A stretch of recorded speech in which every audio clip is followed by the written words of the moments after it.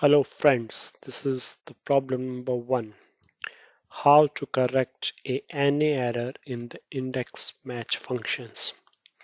This topic explains the common scenarios where you encounter the NA error when using index and match functions together in a formula. One of the common reasons to use the index and match combination is when you want to look up a value in a scenario where the VLOOKUP wouldn't work for you, like if your lookup value is over 255 characters. The problem is the formula has not been entered as an array.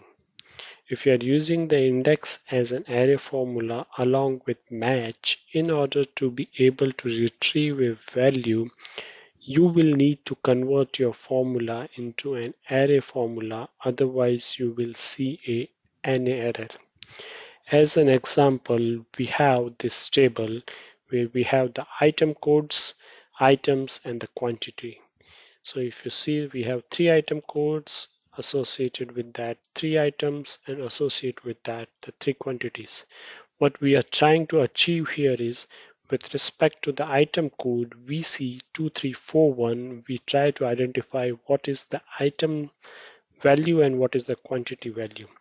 So if you see, the value in the cell G7 shows NA for the items, but the results in the G9 shows the quantity, the G8 shows the quantity 324, which is the correct value for the item code VC2341, the quantity 3. Why 324? Why we are seeing the NA for the item value?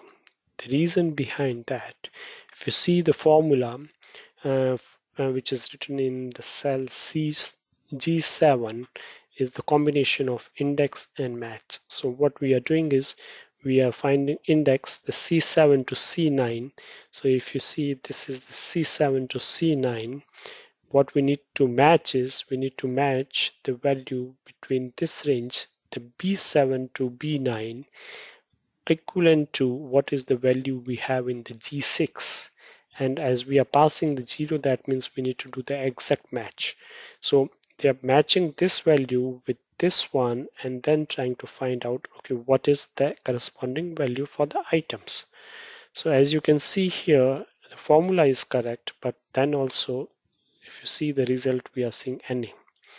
And if you see the formula in the cell G8, it's doing the exact same for the D7 to D9, which is the D7 to D9. This value we are trying to match the B7 to B9, this corresponding to what is the value here. So value VC2341, this one, try to match between these and then find out, okay, 234 is the answer. So it's providing us the exact value there.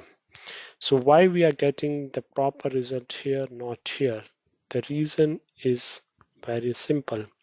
The formula has not been entered as an array.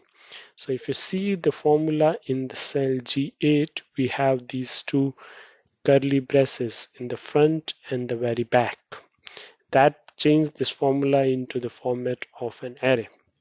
So if we go back to G7, we don't see anything. So how to add those? You go to the formula on your keyboard, enter Control Shift and hit enter. And if you see, these curly braces added in the front and the very back. And if you see, the result in the cell G7 now shows basket, which is the correct value for the item code VC2341. The item corresponding value is the basket, and that result is the correct one now.